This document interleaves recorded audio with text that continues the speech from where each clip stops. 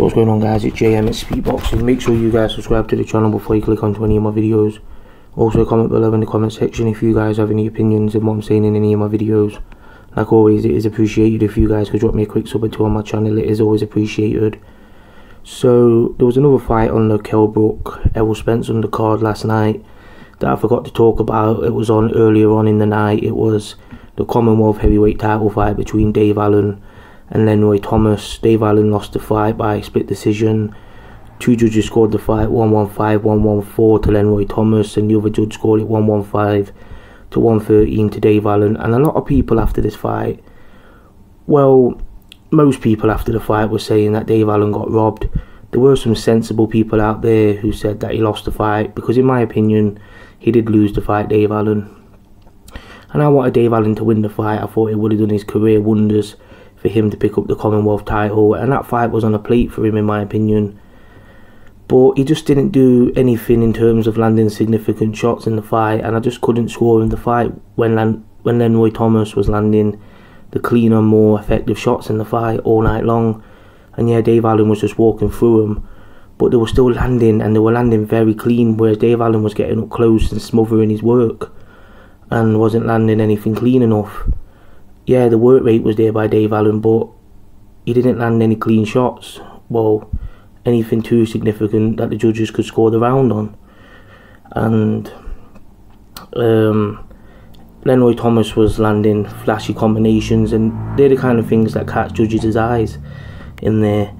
And I feel gutted for Dave Allen, because he's a nice guy, and I know that he really wanted to win that title last night in front of 25,000 people at Bramall Lane. It was a big moment for him, but he just didn't do enough, and to be honest, he got a bit sloppy in the later rounds as well.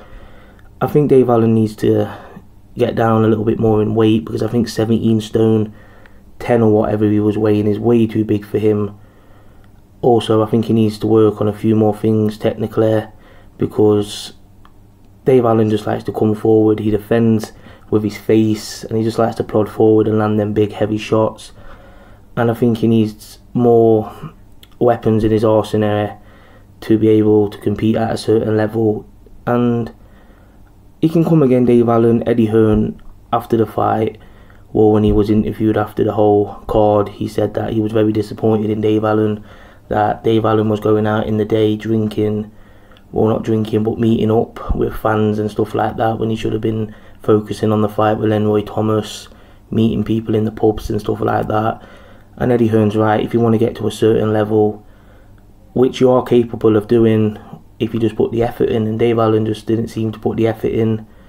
But Eddie Hearn's going to give him another date. I think he's going to give him another roll of the dice, and Dave Allen needs to really think about this and get his career refocused, because he's a fighter with a little bit more improvement. He could get to a certain level, and he could be effective at a certain level. I don't think Dave Allen will ever be a world champion or anything like that, but I think he can still do other things in his career and still make a mark in the sport of boxing if he just tries a little bit more and just takes it a little bit more seriously. So yeah, that's just my opinion on this. I didn't have Dave Allen winning that fight. If you think Dave Allen won that fight, then that's your opinion. But me personally, I just could not score the fight to Dave Allen when LENROY Thomas was landing the more cleaner, effective shots in the fight. So yeah, comment below in the comment section. It's JM at Speakboxing.